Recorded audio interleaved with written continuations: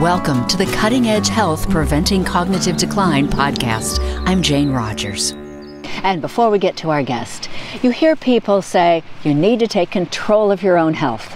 But how do you do that with a mountain of medical information that's changing constantly? This podcast might point you in the right direction, but then there are the major hurdles of implementation. My team and I have listened when you ask for personal help in applying the ideas from our podcast experts. So here's what we've started. Monthly Zooms with a longevity-focused MD or me. Think of this as a time to ask your questions and get answers to speed your progress. Also, do you want the inside skinny on sourcing key molecules, dosing to consider, and learning what's working for us personally? To further guide you, my team and I have put together an extensive online video course called Cutting Edge Health Accelerator. We want to accelerate the implementation of these paradigm-shifting scientific breakthroughs in your life. Both these come together in one package to make it easy to slow aging, be sharper, live longer, look better, and have more energy at mycuttingedgehealth.com. You can find out how to get this personal step-by-step help to get you through the maze of choices and out the other side living a healthy and longer life. Again, mycuttingedgehealth.com. Use the code JANE10 at checkout to get 10% off. Our way of saying thank you for being a listener.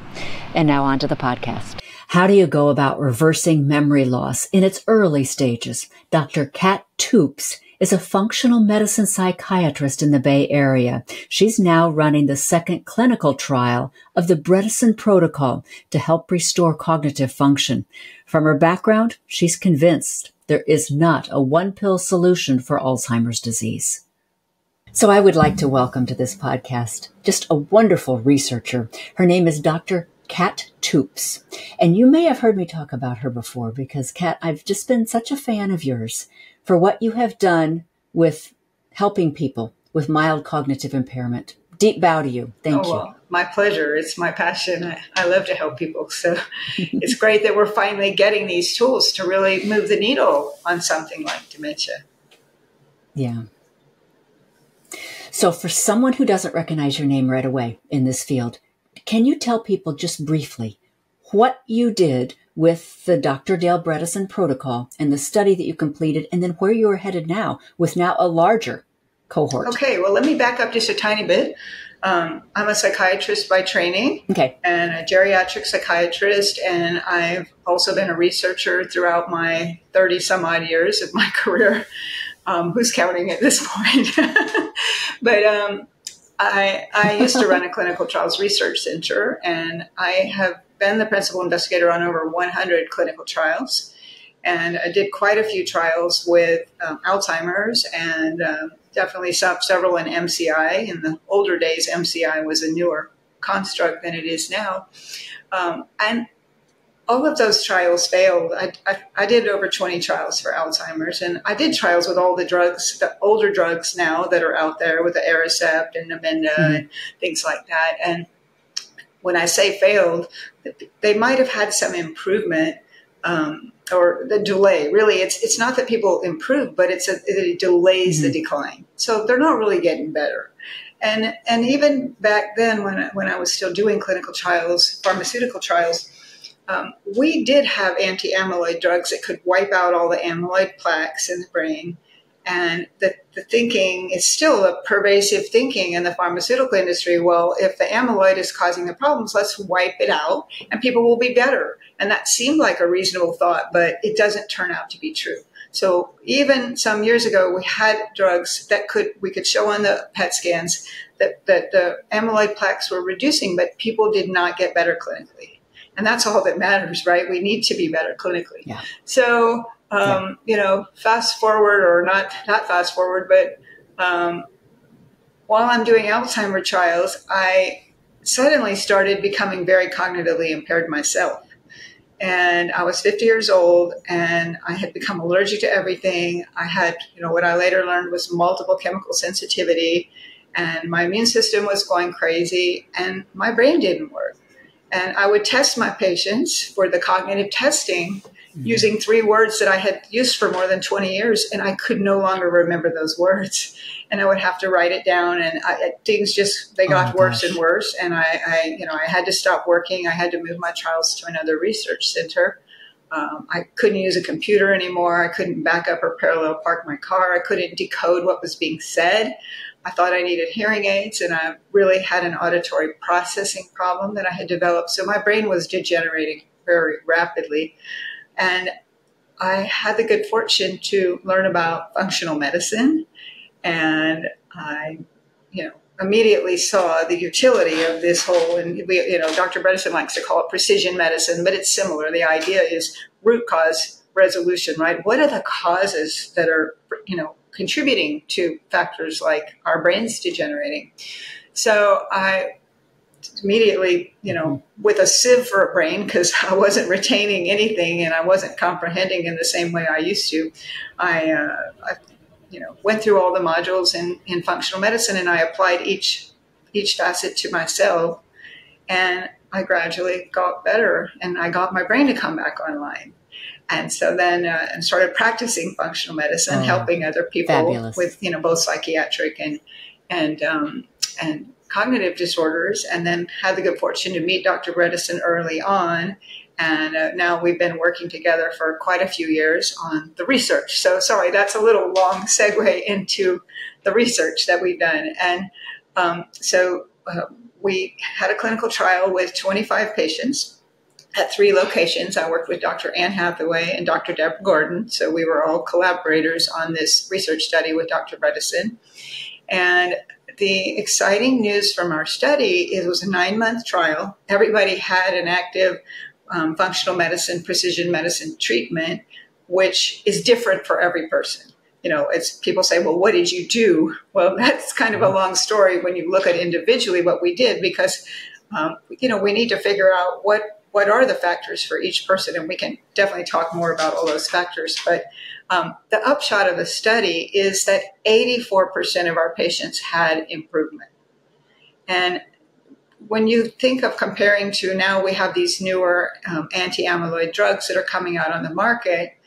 Nobody gets better in those studies. And the latest one that has the best statistics that just came out, it slows the decline by 4 to 7 months, which is not much, right? I mean, in the scheme of things, if you think of, when somebody's diagnosed with Alzheimer's, for many people, it's about a 10-year process from diagnosis to death, as the brain degenerates. And so, if you get, say you're at the top of that range, 7 months of, slowing, but you don't get better. I don't see much utility in that. And of course, there's huge risks with those medications. There's, I think it's up to 24% of people have brain bleeds from the medication. So as it's clearing the amyloid plaques, and the way the mechanism works, somehow it's disruptive to the blood vessels in the brain, and people have bleeds. And in several of the trials, I think the last 2 different drugs, 3 people died in each of the trials from the brain bleeds. So there's a high risk with those drugs for very little payoff. So it's very exciting for the work that we do. And look, let me just first off say, can everybody get better? We're not ready to say that. I'm not ready to say that. But, if we look at the numbers and we look at the statistics, we had 84% of people that had some or a lot of improvement. I mean, some of my patients went from mild Alzheimer's to completely normal. Wow. And so this is lasting. This isn't something that just lasts for a couple months. You're fixing them. And as long as they continue to pay attention to their trigger points, their issues, and we'll talk about some of the issues that you see most commonly, but as long as they pay attention to those, you're saying this is a lasting brain fix. But you made a really important point. As long as they continue to work on the program of what's helped them to get better. I see this happen sometimes with cancer. People change things. They get treatment with the cancer. They say, I'm cured of my cancer. Now I can go back to eating my, high sugar diet and, not getting enough sleep. And their cancer comes back. No surprise, right? It's the terrain. It's the environment. And if you, go back to what you did before that caused the problem, it's going to come back. So we've definitely had people more than 10 years out. I'm more than 10 years out. Let's see, it was 14 years ago that I had to stop working for 3 years. And what I find, and I believe, Jane, in hearing some of your story, I think you found this as well with your own work on yourself, my brain gets better and better. It's, because I'm constantly doing things to improve it. And so, when I look at where my brain was 5 years ago, and actually I can tell you more about neuroquant MRI scans, and we can actually, see things like the gray matter percentages in the brain that can show that the brain is improving its connections. So yes, it's a really good point. And I had one patient, I warned him that he's going to run out of his 9 lives. I don't know how many lives it is, but he was treated with this method with one of my friends in Florida, who's also one of the investigators in our upcoming study. Actually, it's not upcoming, it's finally launched. But this guy got better. And then he moved from Florida to California, and he kind of stopped doing everything in his program. I mean, he did some of it, but he really regressed again. He fell off the map cognitively. So, I went through everything, got him, back on what he needed. He got better again. And then COVID hit, and he, didn't have the wherewithal to keep everything up, and he crashed again. And then we got him back on the program. But if you can't keep stopping and then expect you're going to get fully back to where you were, is what I think. Yeah. And when you were saying improvement, you were telling me before we started, when we were just chatting, about the MoCA scores. Yeah. And you went back and looked at the data from that first study about how high the leap was in MoCA. Can you first of all define MoCA? Yeah. And then tell folks about the improvement. Yeah, so MoCA stands for Montreal Cognitive Assessment, and it's a typical rating scale done both in clinical practice and in research. It's a 30-point test scale, and people are given scores that indicate their level of cognitive impairment. In the old days and in more advanced dementia, we use the Many Mental Status Exam, but the MoCA is designed to be more sensitive for mild cognitive impairment, which is considered a prodromal or earlier phase of Alzheimer's. Everybody with MCI doesn't always go on to Alzheimer's, and that's where we can, of course, make a difference when people are just starting to have symptoms. We have the best chance to turn that ship around, right, and get them back on track. But the levels of the MoCA, they're in general 26 to 30 is considered fairly normal. And then 19 to 25, 26, got to remember these things, 26, so at below 26, you're getting into mild cognitive impairment. And then when you get down in the, 19 to 20 range, you're getting into mild Alzheimer's.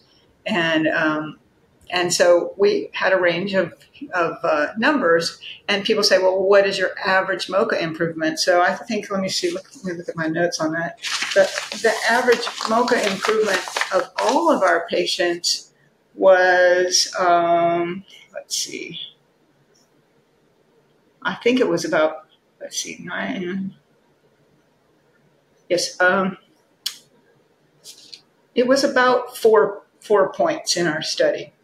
And so the thing is, when you separate that out into, when you start at a really high score, like we took people of MoCAs of 26 and 27, if they were at that range, they also had to have impairment on a neuropsychiatric battery called CNS vital signs that we use for testing. So they had to have impairments in 3 different tests that we did in order to qualify for the study. But if you're already starting at a high MoCA, you don't have much room to go up. You may clinically get better, which we saw, right, but you don't have statistically that much room to go up. But when I looked at the lower MoCA patients, so the people in the 19 to 22, which is really that's mild Alzheimer's. And there were 9 patients that we had out of the 25 that were in that range. And they had on average a 5.3 points increase. So if you're 19 and you go to 24 is a solid MCI. You're going from mild Alzheimer's to MCI. But but even that doesn't tell the whole story, because I had several patients in that 19 to 20 range that finished up with 29s and 30s. I mean, I feel like they would test better than I do. So anyway, it was just super exciting for us to do this. You know, it was our first sort of proof of concept trial. We didn't have a control arm.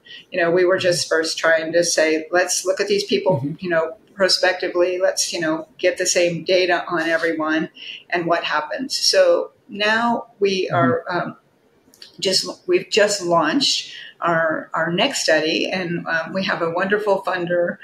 We're funded by a single private donor with a nonprofit, and she calls her corporation the Evan Thea Four Winds Foundation.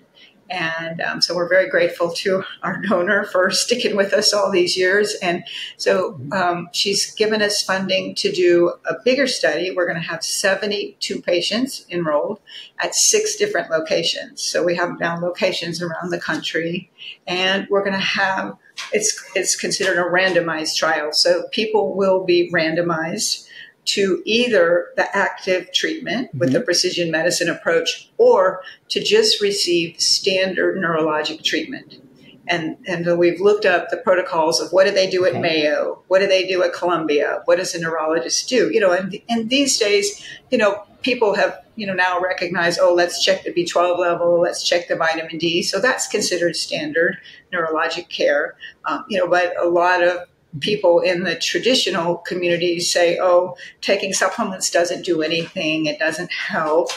And I can tell you from seeing many times of people stopping and starting what a huge difference it makes when you're taking supplements targeted to what your body needs.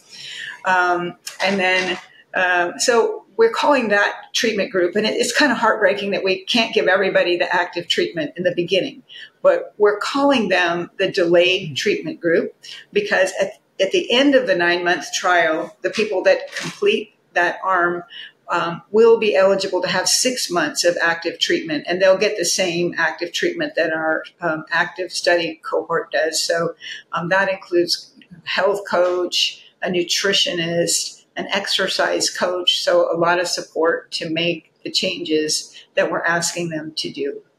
What I would like to learn, Dr. Toups, is if someone wants to be in this new study, what are the cities that they need to live near, and what are some of the things you're looking for in a good candidate? Right. No, that's a great question. So we do require that people live within 1 hour of the 6 locations, because there's a lot of back and forth involved in testing, and we need them in our geographic area. People have offered to fly back and forth. That's not going to work. It's too labor intensive for that. So our 6 locations there's 3 in Northern California, 1 in San Rafael in Marin County. That's Dr. Ann Hathaway. I am in the Walnut Creek area, just north of Berkeley, Oakland. And then our other site is east of Sacramento in the El Dorado Hills, so close to Sacramento. That's Dr. Christine Burke. And then we have Cleveland, Ohio, Dr. Nate Bergman. We have Dr. David Hasse in Nashville, Tennessee. And Dr. Craig Tanio in Southeast Florida. He's in Hollywood, Florida, which is just north of Boca, which is just north of Miami. So kind of all of that corridor. And if people are interested, it's a pretty easy website to go on and look at it and fill out the forms.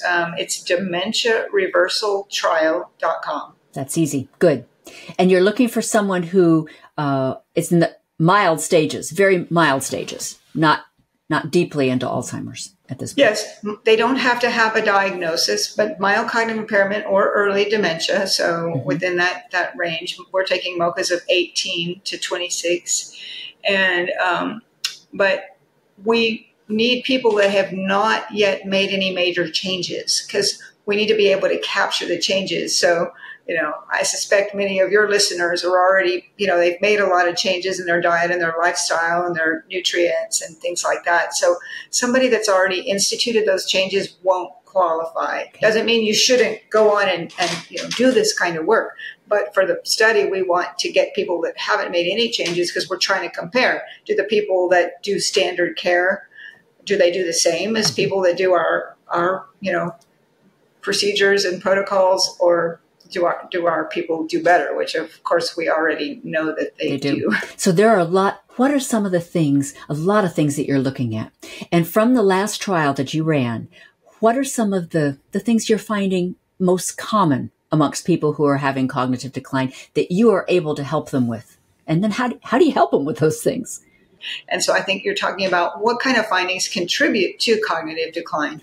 And, Dr. Bredesen started out talking about 36 holes in the roof. And if you, fixed 35 of them and you didn't fix the last one, you're still going to have a leaky roof. And now we have way more holes than 36 that we look at. But, I think some of the stuff many people are already well aware of that you need for general health, right? It's, your diet, what are you eating, what kind of nutrients, are you getting enough sleep every night, what are your stress levels like? So those are just foundational things, that of course we look at, and beyond that, even looking at the levels of blood sugar, diabetes has been called type 3 dementia, but we know blood sugar destroys not only the blood vessels, but the neurons. So, looking at blood sugar control, looking at lipid control, that's destroying the blood vessels if you have hyperlipidemia. And, that's a big contributor to vascular forms of dementia.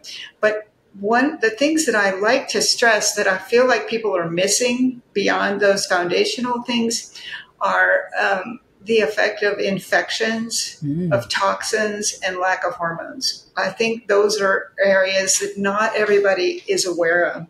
And so maybe we can say a little bit about those if you like. I would love to. Like toxic metals? Is that what you are thinking? It could be metals and it could be chemical toxins. Okay. They're both a big issue. The world has just become so toxic that we all have to really try harder to limit our exposures. But I feel like even, there's some people that will do complicated detox protocols with IV chelation and the like. I don't think that's necessary for most people, but I think we have to approach detoxification as something we need to do on a daily basis. For starters, I mean, we have to look at everything we put in our bodies, everything we put on our bodies, the chemicals we use in our homes.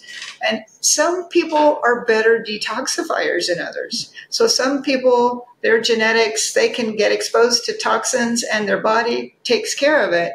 And other people, their genetic sorting makes them not detoxify things as well. I had a patient early on that came to me. She was already in an assisted living facility with moderate dementia, and she fairly rapidly was moved to the memory care. So she was, going down, and I tested everything I could to, look at what was going on for her and how could we stop this.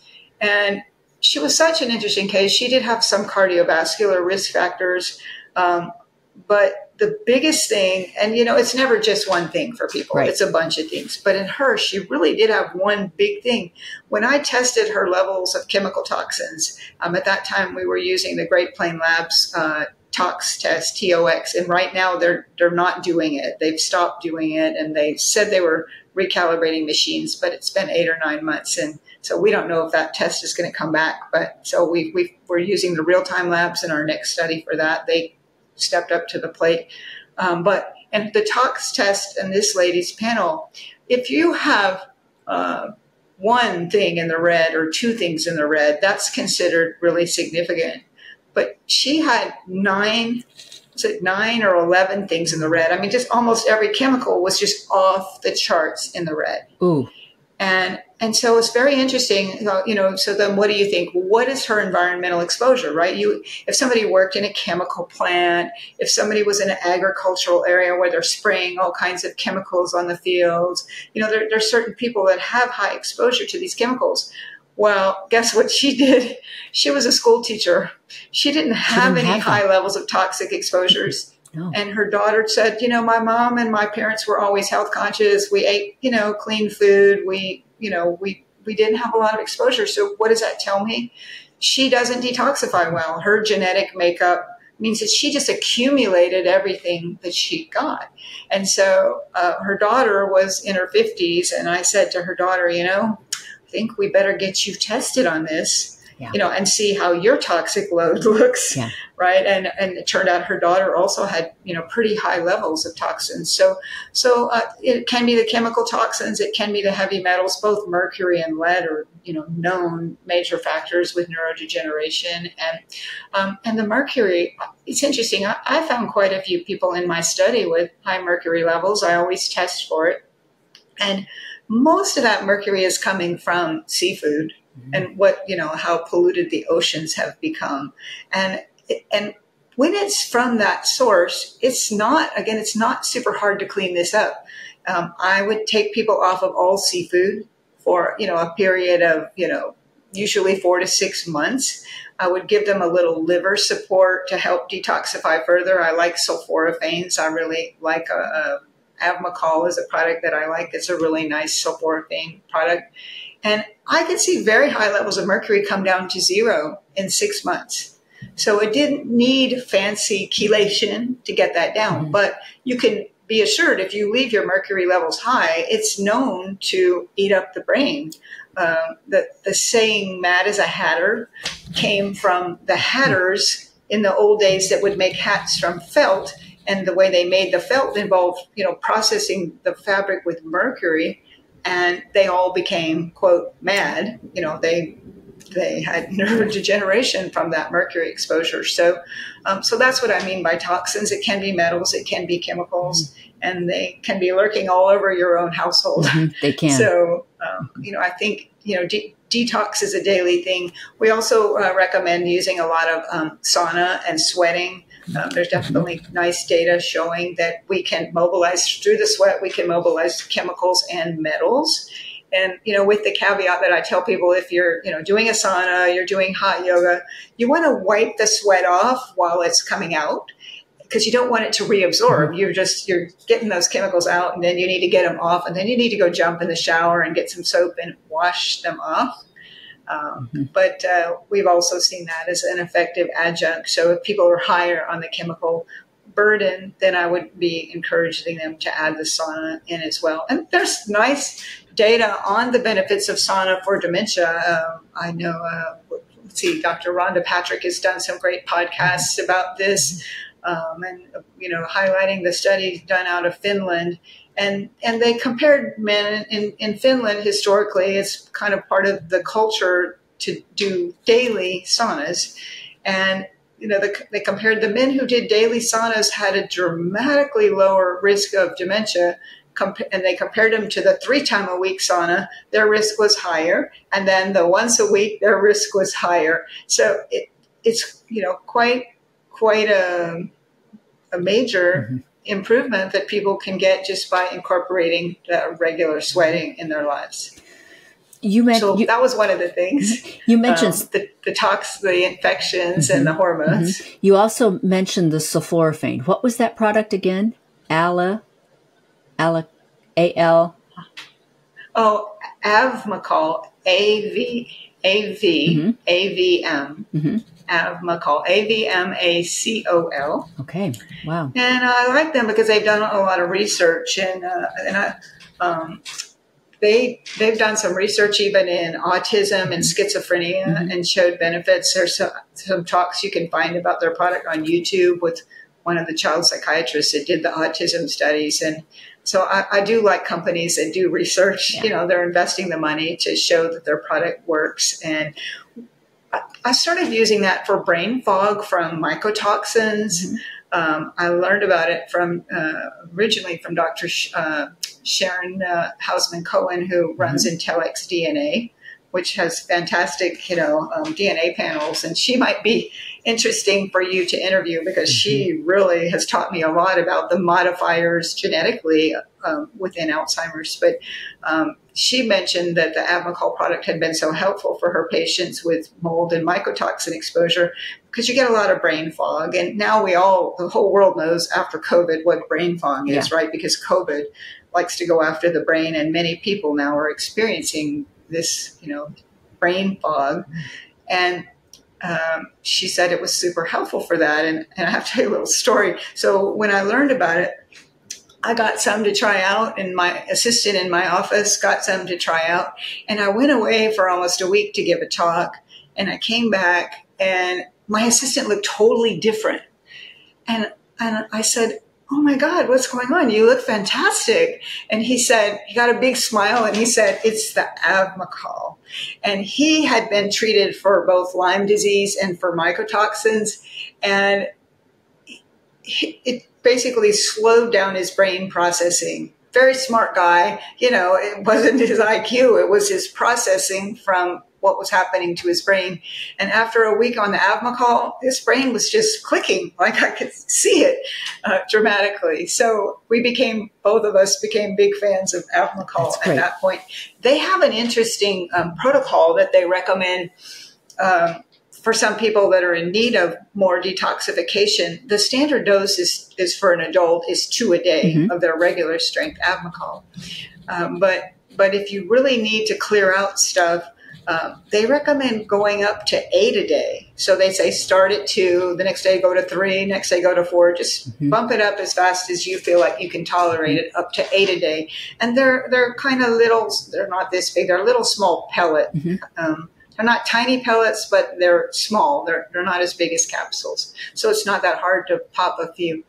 And then they recommend taking 8 from like 2 to 4 weeks. And I kind of, gauge if somebody really needs a lot. I tell them maybe you should stay on this for a month.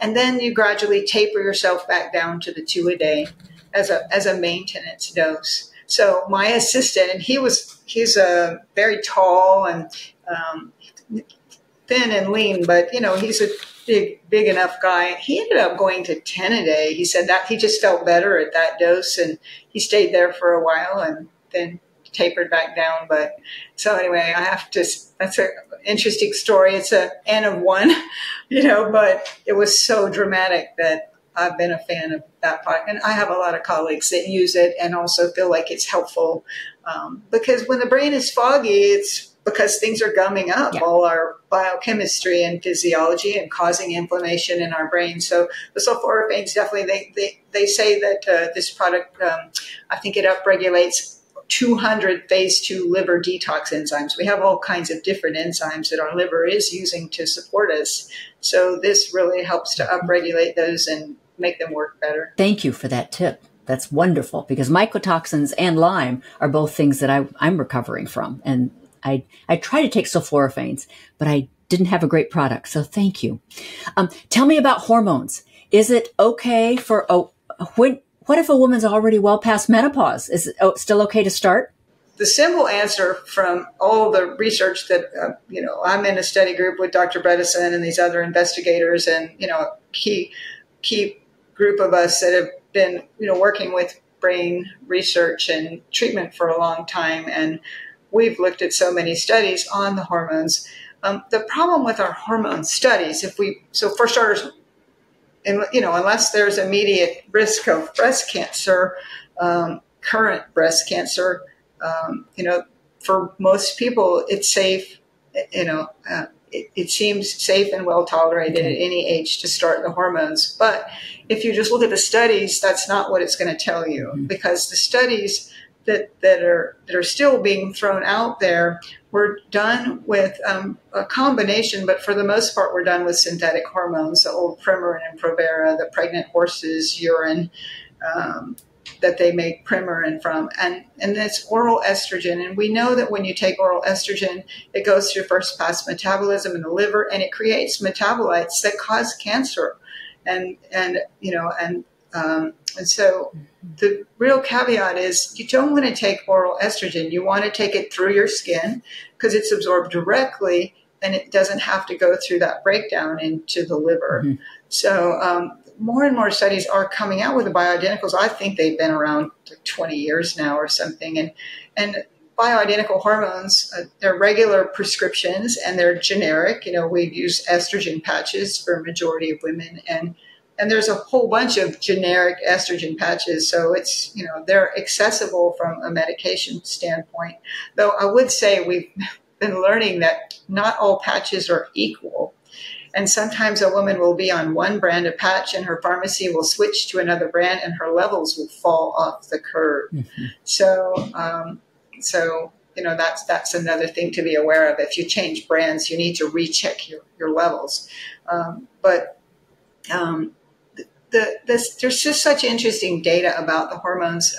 Stanford did a study. It's now been maybe 5-6 years, maybe probably longer than that. Time goes by faster these days. But they took women that were high risk for Alzheimer's that had been on hormones, and they randomized them either to stay on the hormones or stop them. And they followed them for 2 years, and they did, cognitive testing, and they did head scans. And what they found at the end of those 2 years is that 100% of the women who stopped their hormones had cognitive decline. And they could see it on the head scans. And so, okay, can we say that, taking the hormones directly prevented that? Well, I think there's, you can't exactly say that, the way, but it's pretty darn compelling. And this is what we see clinically. We see when women lose their hormones, their brain suffers. So our brain is full of receptors for estrogen, progesterone, testosterone, pregnenolone. Both men and women have all of these receptors in the brain that are thought of as sex hormones, but they're not just sex hormones. You have estrogen receptors all over your body, certainly in your bones, in your blood vessels. And so when we go through menopause, before menopause, women have less heart disease than men. But after they go through menopause, it starts rapidly approaching the risk levels of men because we lose the estrogen protection. Same thing with the bones. The estrogen keeps our bones well. And I think it's really a travesty that many people wait until they've completed menopause to start saying, oh, maybe I should go on hormones. Well, you've lost a bunch of years where your hormones were declining. And then I watched the osteopenia go up and up and up. And so the hormones are protective for many things in our body, but especially our brains.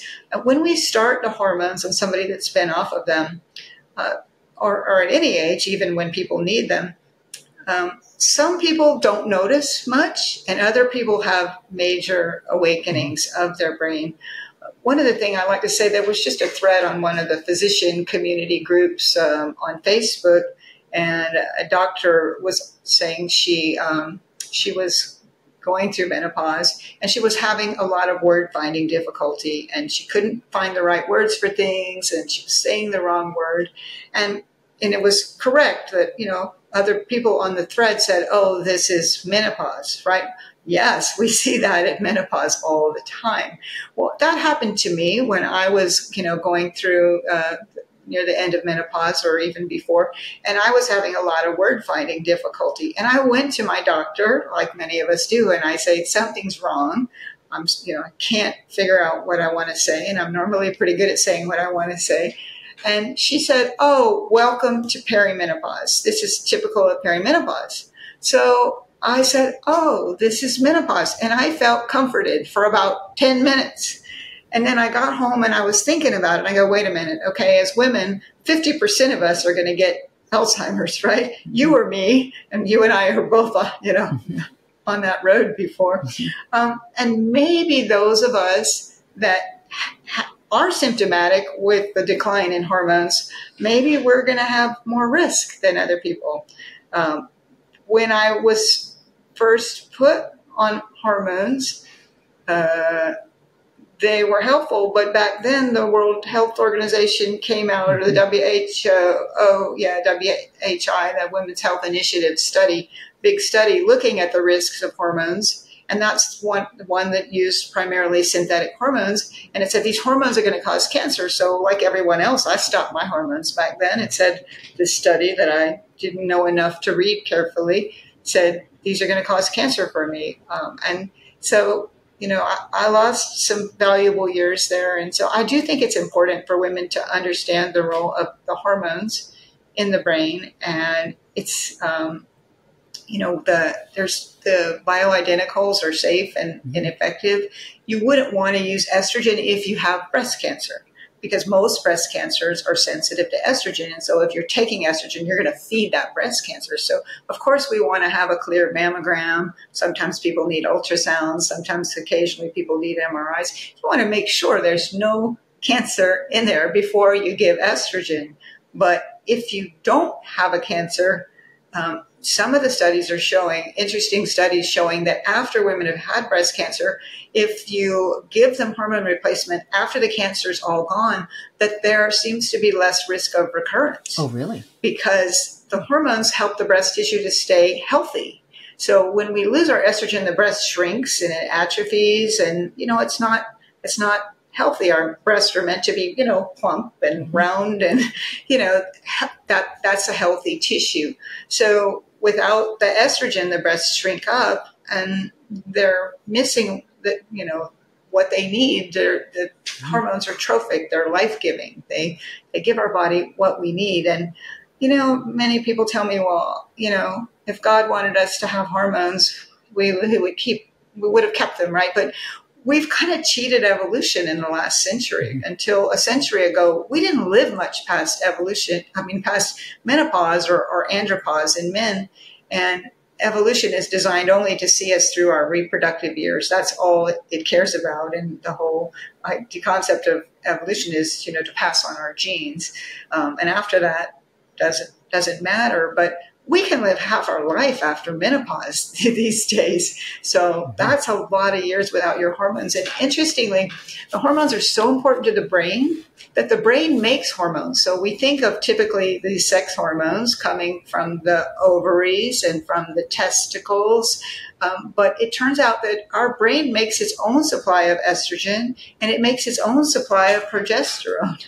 And so the problem is that we can disrupt the brain making those things by the effects of toxins and infections and mycotoxins and stress and depression. Anything that is inflaming our brain can disrupt the hormonal, the HPA axis, the hypothalamus, pituitary, adrenal, and even to the gonads. So anything that disrupts the brain is going to disrupt the production of the brain hormones. So anyway, I'm a huge believer. We use them safely, I think, and cautiously. I see too many of my patients go to gynecologists. They might be put on hormones, but they don't measure the levels. So how do you know? Is that enough for that patient? Is that level too high for that patient?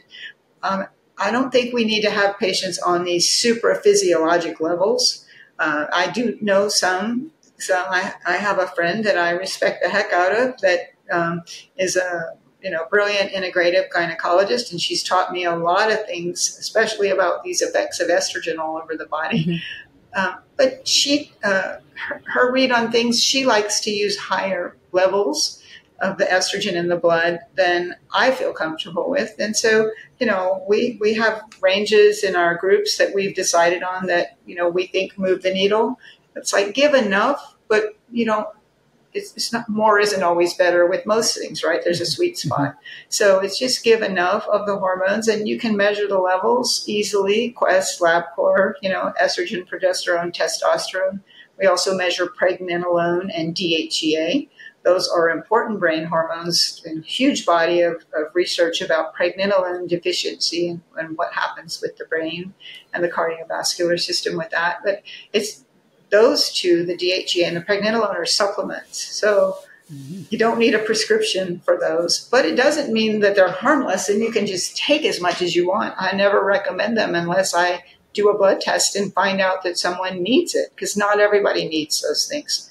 So I think that's another caveat that I'd like to say about this whole approach that we work with. It really does help to work with a physician that can test everything for you and help you to know what do you need for your body, because we don't all need the same things. And it is a waste of money and possibly dangerous if you're taking things that you don't need and could hurt you by having too much.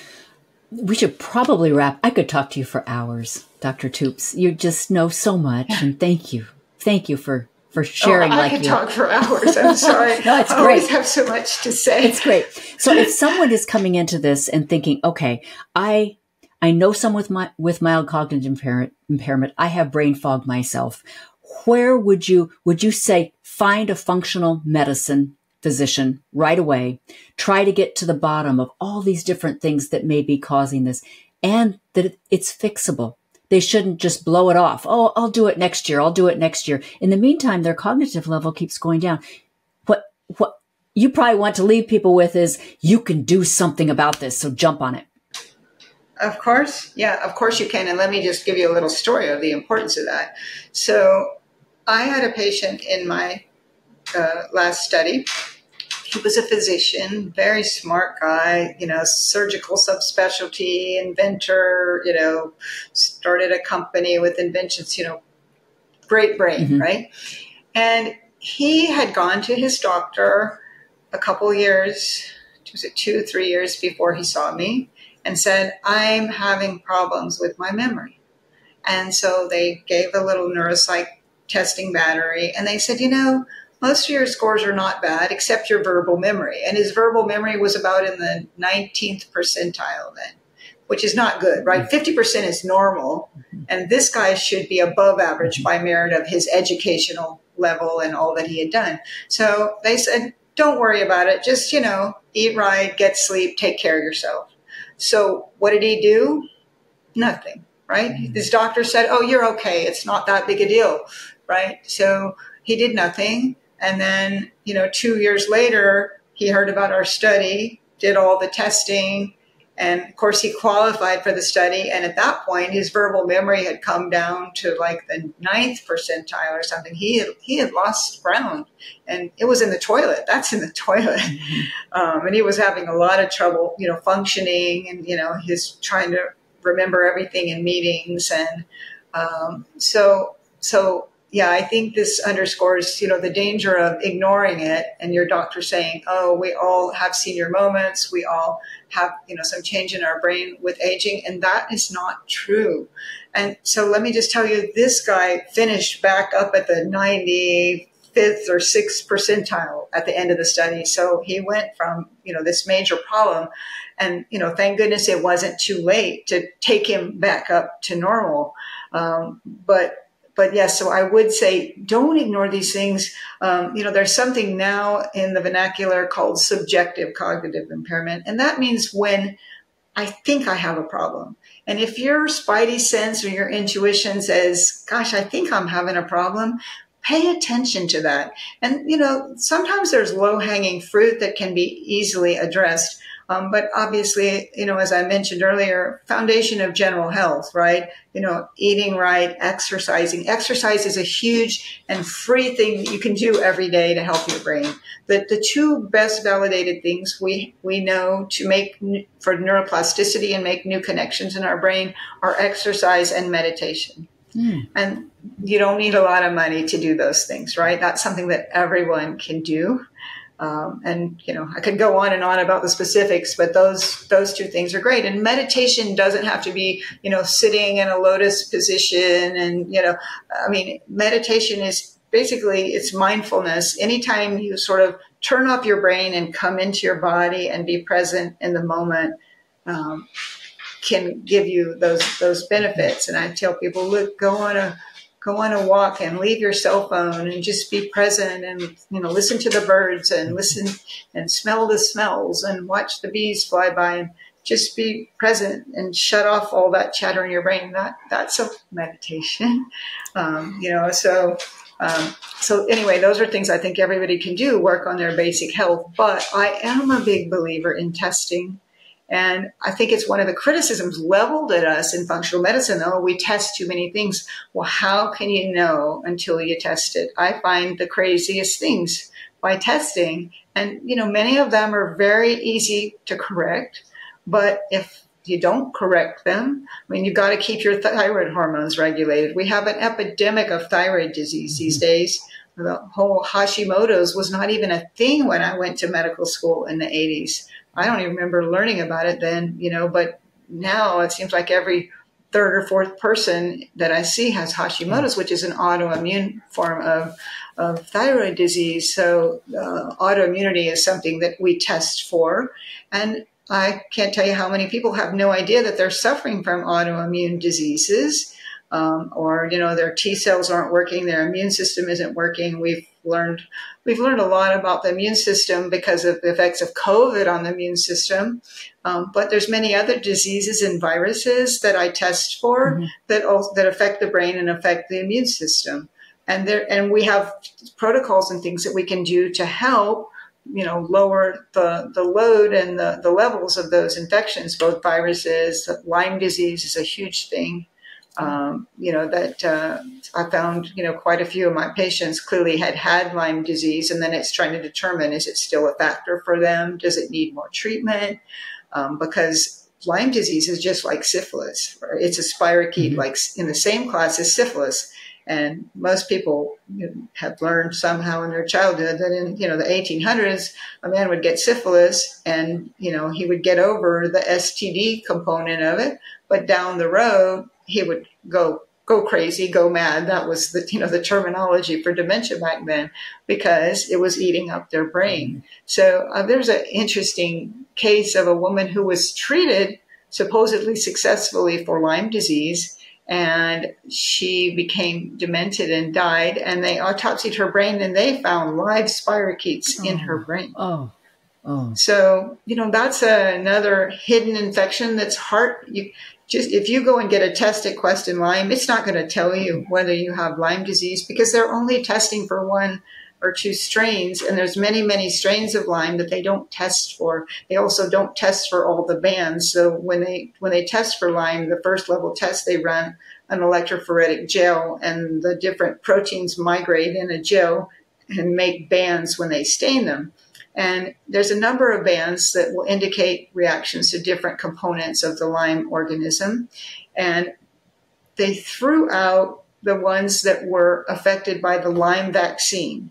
Now, the Lyme vaccine was many years ago. It was only used briefly because there were problems with it. And so very few people have had that vaccine. And yet all of the testing at our top 2 lab companies, LabCorp and Quest, is based on, they might have taken that vaccine, so we won't test them for all these other bands. So we have to use outside specialty companies to do that testing, which unfortunately generally means more costs for people. Because insurance doesn't always cover the specialty testing. But I think if you're having cognitive decline, you want to know if you have tick-borne illness. You want to know if you're being exposed to mycotoxins. That's a whole, we could spend a couple hours on the effects of mold and mycotoxins, right? And that's a really hard concept for people to get their head around. But some of the species of mold are very neurodegenerative. I mean, the aspergillus can cause, even acutely, can cause Parkinsonian symptoms. So, if you have mold in your house, it needs to be tested. And you can, collect dust in your house and send it in yourself to get the first level of reading on it. And because you don't have to have visible mold to have problems with mold in your house. And sometimes people have had floods or leaks and they've been fixed, and they don't know it's a problem. Historically, we've used a company called Mycometrics for the home mold testing, and they're a good company. And now in our study, we're using a newer company called Liz Biotech. It's L-I-S, and then biotech, all one word.